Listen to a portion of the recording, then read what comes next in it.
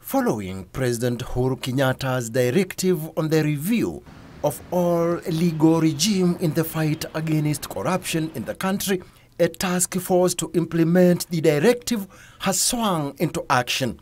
The task force, chaired by Attorney General Githu Muigai, will in particular review the strength of the Ethics and Anti-Corruption Commission in the fight against corruption, and will explore the possibility of extending prosecutorial powers to the Commission. The question whether the Anti-Corruption Commission should have power to prosecute is one we have debated for several years.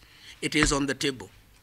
According to Professor Muigai, uncoordinated relationship between the Office of the Director of Public Prosecutions and the anti-corruption body might have contributed to the minimal prosecution of corrupt-related cases. The Commission says, we have investigated, we have sent to DPP. DPP, we are waiting for him. DPP says, they have investigated, but it is a very shoddy job, and I have sent it back to them, and so on. We want to ask ourselves, is that relationship working for both institutions?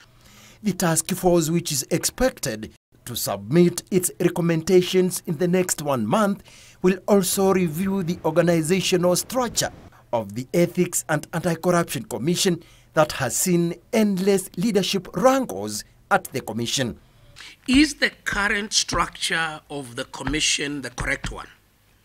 At one point, we created the Commission in the image of other commissions, where we created chairman, then we created a CEO, then we created a power relationship that has had its own difficulties. That question, whether that is the correct structure, is on the table. And I'm glad you have mentioned ethics and corruption. Maybe we need to look at the structure. The structure might not be working in the interests of fighting corruption. The development comes less than a fortnight after the anti-corruption body exposed more than 170 state officers suspected to be involved in corruption. The list of those implicated in corruption and some who have stepped aside is currently before Parliament. Samson Kitavi, Channel 1 News.